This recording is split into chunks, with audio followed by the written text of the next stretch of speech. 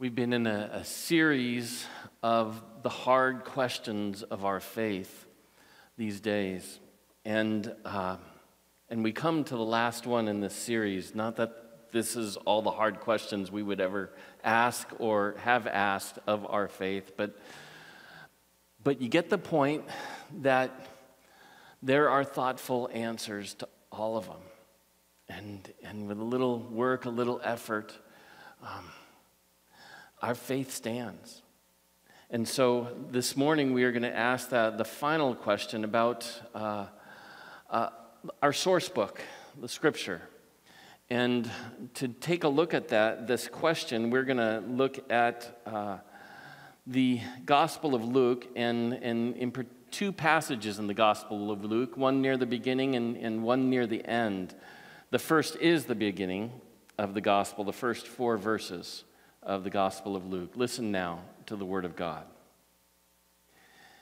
Inasmuch as many have undertaken to compile a narrative of the things that have been accomplished among us, just as those who from the beginning were eyewitnesses and ministers of the Word have delivered them to us, it seemed good to me also, having followed all things closely for some time past, to write an orderly account for you, most excellent Theophilus, that you may have certainty concerning the things you have been taught.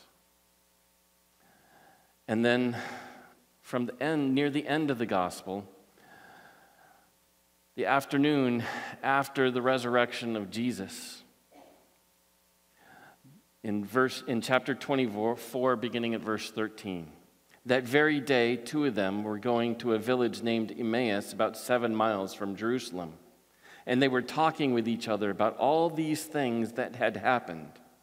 And while they were talking and discussing together, Jesus himself drew near and went with them, but their eyes were kept from recognizing him. And he said to them, "What's this conversation that you're holding with each other as you walk?" And they stood still, looking sad. Then one of them, named Cleopas, answered him, "Are you the only visitor to Jerusalem who does not know the things that have happened there in these days?" And he said to them, "What things?" And they said to him, "Concerning Jesus of Nazareth, a man who was a prophet, mighty in deed and word before God and all the people, and how our chief priests and rulers delivered him up to be condemned to death and crucified him.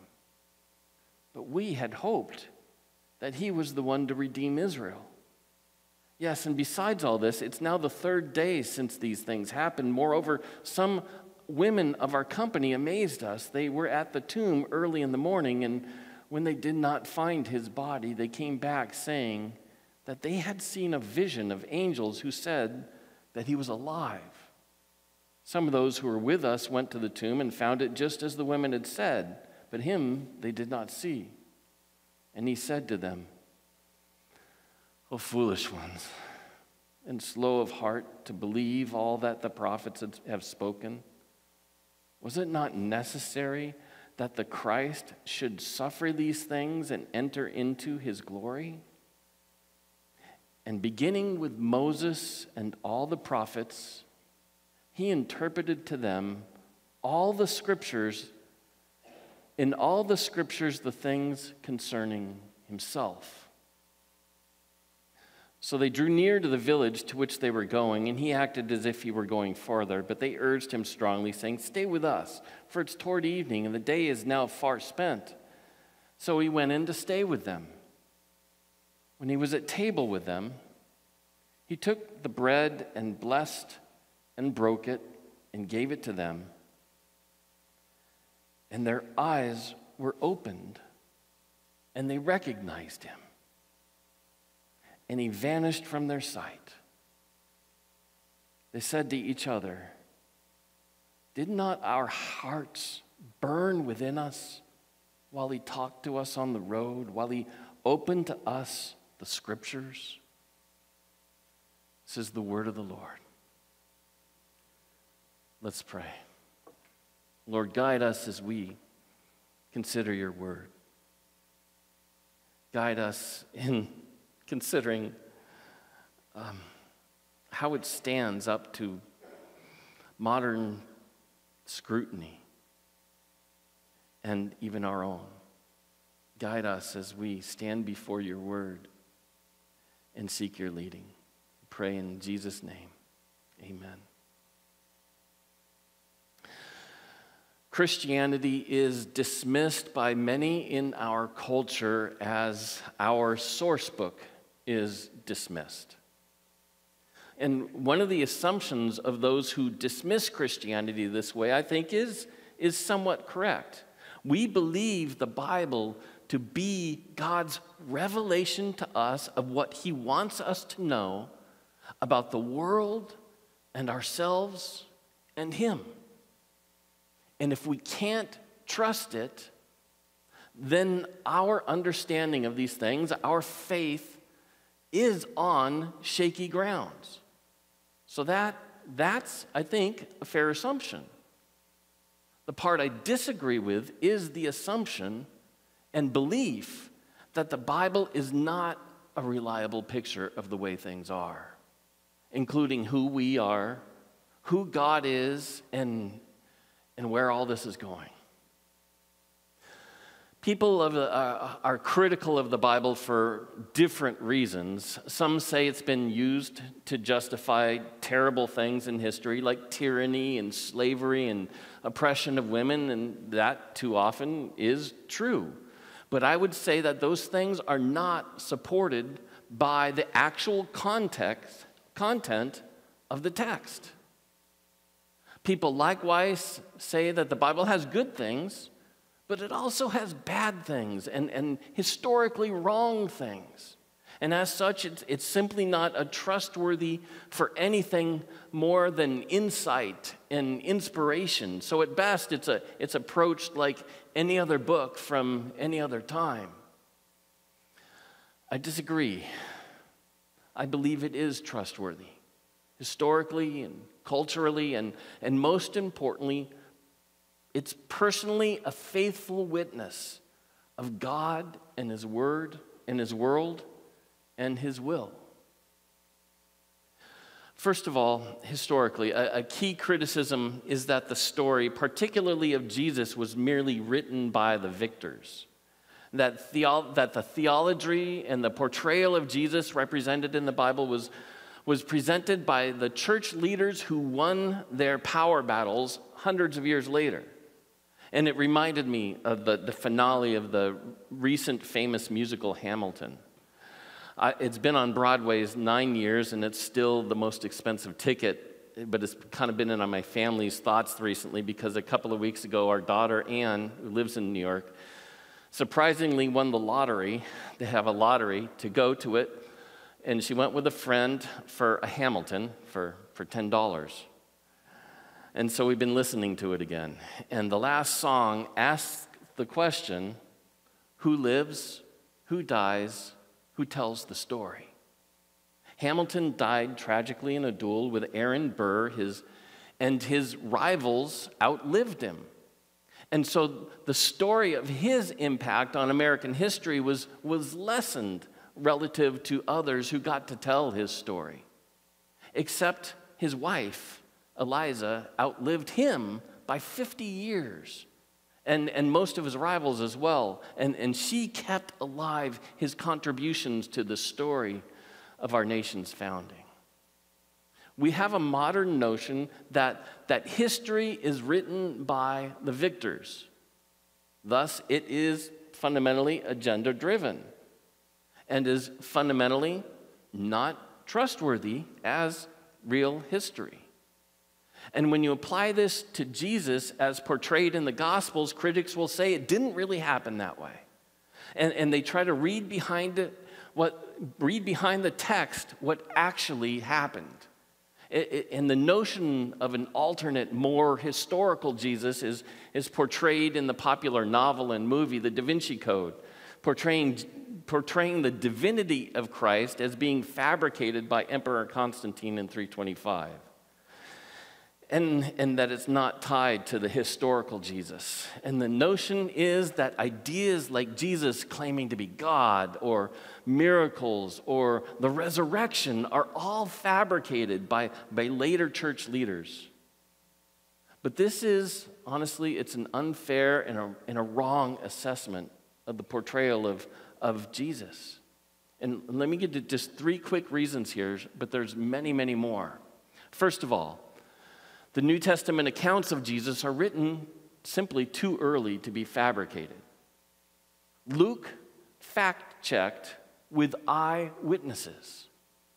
Even though he wrote 30 or 40 years after Jesus' ministry, he made sure it was right. He was a historian. Paul was even earlier. He also refers to the eyewitnesses of the resurrection and quotes an already established early hymn about Jesus' incarnation. The understanding of who Jesus is and what he accomplished comes from people who were there.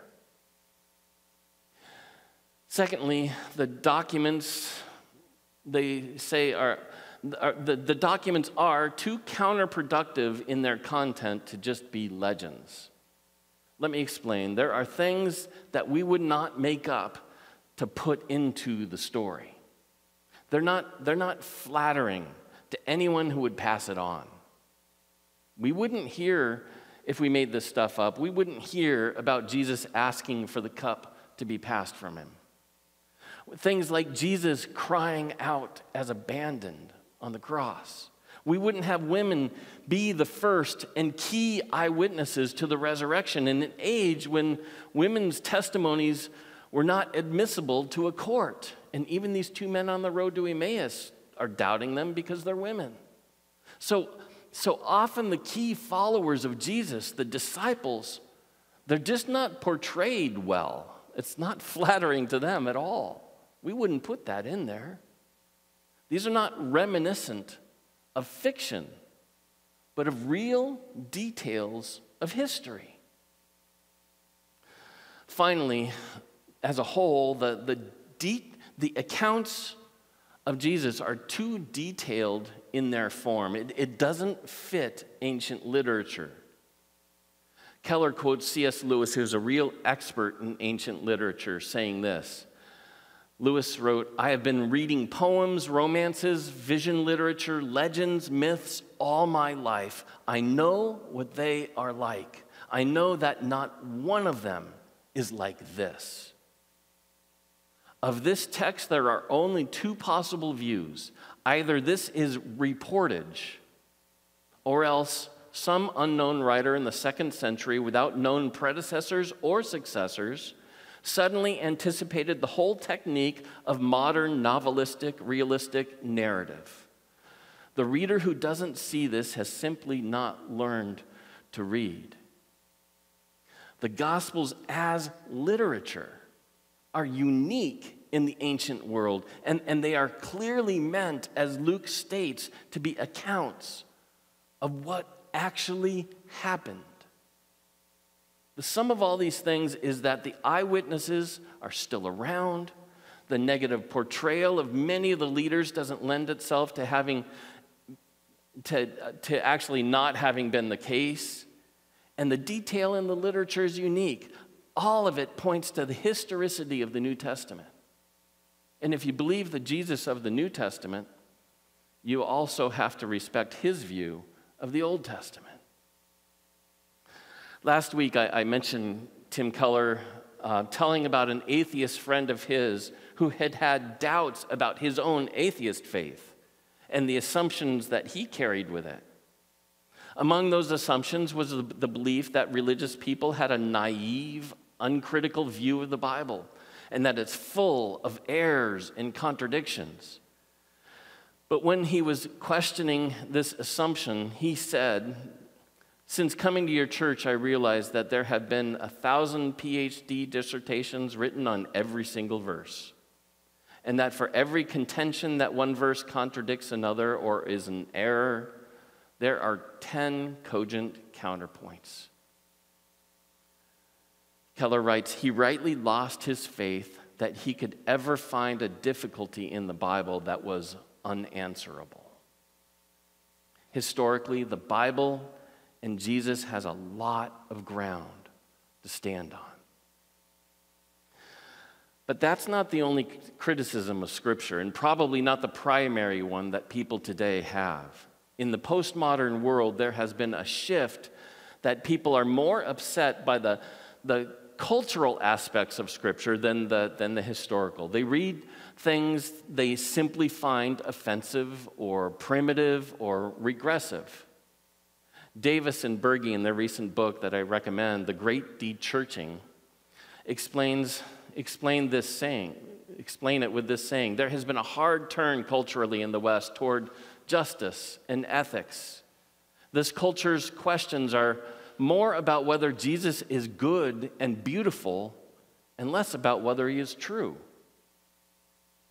In response, I can't address each instance of people's criticisms of the Scripture, particularly because what these things are that offends people continues to change. But I want to say three things that help us when facing texts that offend people. First of all, consider the possibility that it doesn't teach you what you think it teaches. That's what's happening in the text this morning. Jesus redirects the men on the road to Emmaus in their understanding of Scripture. We need to be patient with the text. For instance, one of the things that we could easily find as offensive is the patriarchs and the way they treat women. There's polygamy, there's primogeniture, which simply means that only the first son gets nearly everything in inheritance. There's bride prices. All that stuff and so much others is just not ever stuff that we can condone in our world. They're offensive. But they happen right here in the Bible with the heroes of our faith. Years ago, a famous literary critic and a Jewish Old Testament scholar named Robert Alter wrote a famous book called The Art of Biblical Narrative, and he noted that polygamy and primogeniture are universal in the ancient world. And the people portrayed in the Bible, they simply reflect that. Even so, when you look closer in the Bible, the text of the Bible portrays polygamy as a complete disaster in every time. And consistently, primogeniture turns out not to be God's practice in choosing whom he favors to carry on the story. Think of David, the youngest of many brothers. They had no expectation of him, so much so that they made him a lowly shepherd and left him out in the field when they were considering who God was calling to lead the people of Israel. Over and over again, the text is subverting the cultural practices, especially with women. Don't give up on the text. Look at it in historical context and see what it is saying in and to that context. Secondly, we have to consider the possibility that we are understanding what the Bible teaches because of our own cultural blinders. Emmaus walkers were only considering the redemption of the Jews, not the redemption of everybody. Critics of the Bible have often considered it to be as condoning slavery. Many, with just that assumption, have tossed out the whole of it. But you have to consider two things. First of all, imposing a picture of 18th and 19th century slavery, the slavery that we know as Americans, upon the text is a mistake. First of all, the ancient context of slavery was different. Slavery was not race-based or language or clothing-based. Slaves were never segregated from society. Often they were more educated than the owners. They earned the same wages as other people, and they could buy themselves out of slavery. Very few were slaves for life. They were more like indentured servants. Still, they were encouraged to leave it if they could. But secondly, while the Bible doesn't actively condemn this ancient context slavery, neither does it condone slavery. Rather, slaves' rights as fellow human beings and even brothers and sisters in faith are clear. Subsequently, Christian leaders motivated by Christian principles of human rights led the charge to abolish slavery in the 18th and 19th century, and even today. Even today, we're at the forefront of the effort to combat human trafficking. It's there you'll find people motivated by their Christian faith and biblical principles. Those who used Scripture to support slavery had their cultural blinders on. They twisted Scripture to justify their own prejudices. So when you read Scripture and something seems offensive to you, please consider you may be reading it through your own cultural blinders. Next, you may be offended by certain texts because of unexamined assumptions of your own cultural context. And they'd be very different from other cultural context views of the Bible. Our culture reads about blood sacrifices to appease justice.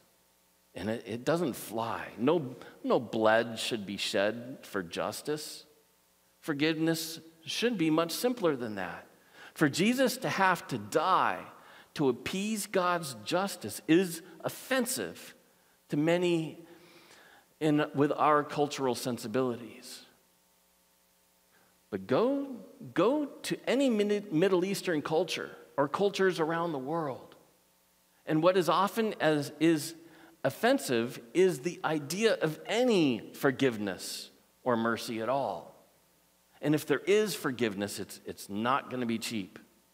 Someone has to pay the cost for there to be justice, which means Scripture, which is set in cultures different than our own, and which clearly offended people then.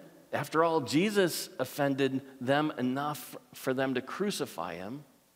It's likely to have other places which would offend us as well. Each culture is different. The question is, do we let our cultural mores condemn Scripture? Or do we take a look at ourselves in a mirror through the lens of Scripture? Those places of offense are probably places that are worth digging deeper and seeing what's behind them. Every time I've done it, I've grown in faith and understanding of the breadth of the cultures of the world and of my own assumptions of things and of the beauty and comprehensiveness of the story God has us in. This is not to say that Scripture is always easy to understand, but somehow it seems to give us what we need. I've used this picture before, but it sticks with me. I had a biblical studies professor once quote a description of the Gospel of John that you could apply to the whole of Scripture.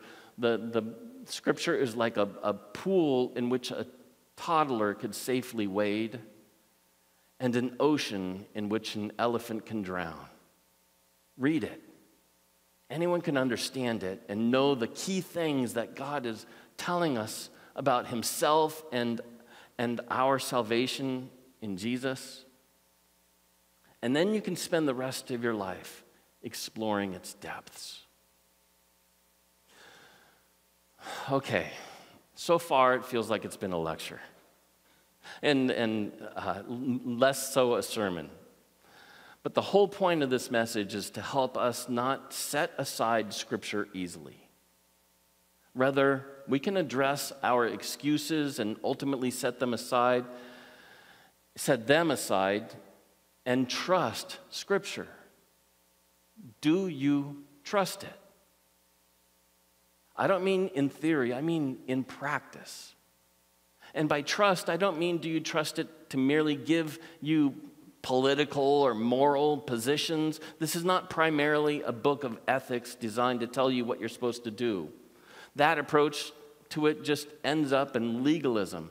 And the Scripture becomes a hammer used in power games. What Scripture is meant to be is seen in what happens in this story we read this morning. two men are walking on the road on their way to Emmaus, and their leader and their hope had just died last week, and they have just had their world come crashing down around them when Jesus died on the cross last Friday. They had all their hopes on him, and he's gone. Someone else joins them on the road and starts explaining all that had happened through the lens of Scripture. Not explaining rights and wrongs so that they could take it up in their hands and be right. He was explaining why all this happened.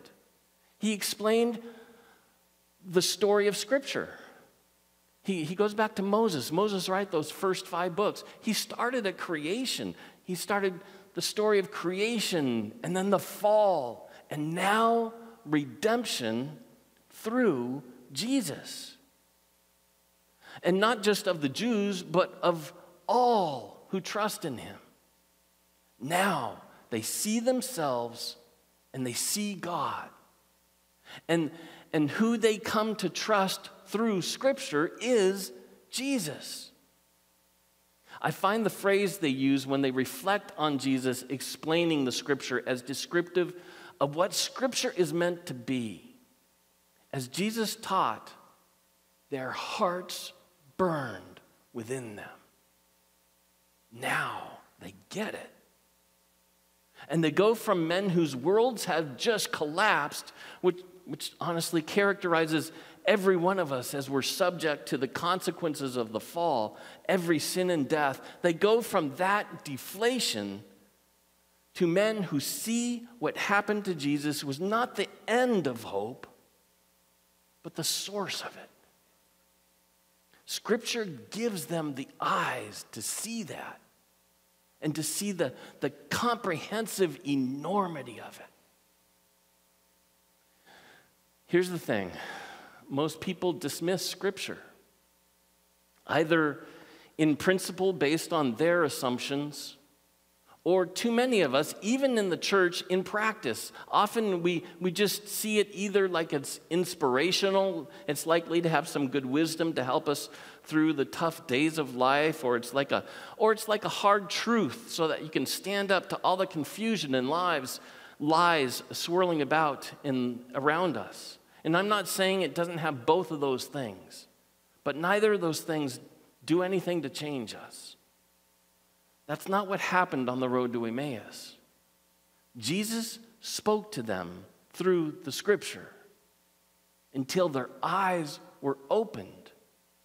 They understood the story they were in, who they were in it, and who Jesus is. And most importantly, they realized Jesus had been walking with them all along. Let's pray. Lord, we read Scripture and the story. And part of that story is, by the power of your Spirit, you're walking with us now, Lord. And all these hard things, they change everything, including your death on the cross, especially your death on the cross.